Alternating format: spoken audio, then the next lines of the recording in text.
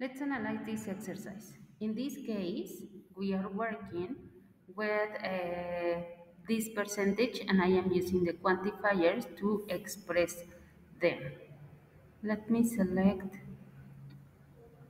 well, I'm taking the one. This is in the US. I have to use the same part. In the US, most, because it is 69, almost 70, so most high school students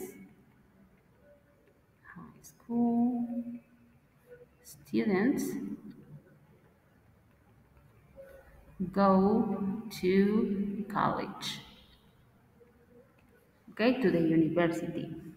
Number two, I have 7%. It is not zero, but it is only few people. Few people in Brazil. Wow. In Brazil are age 65 or older, so they are very young. Oh my God. Then in the number three, we have zero. In terms of zero, we can say in India,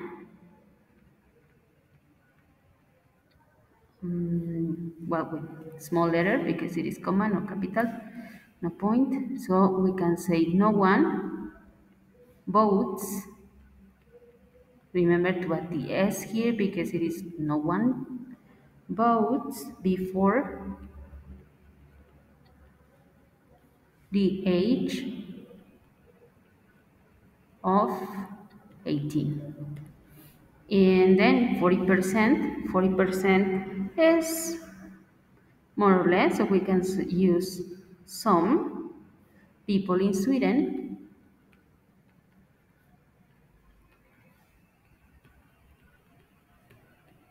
live alone.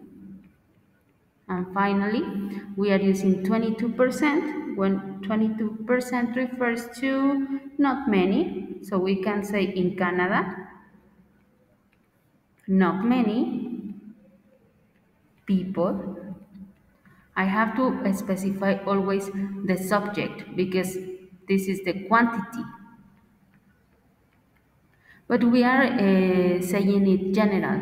Instead of saying 22%, I just say not many because it is my opinion. Not many people speak French at home.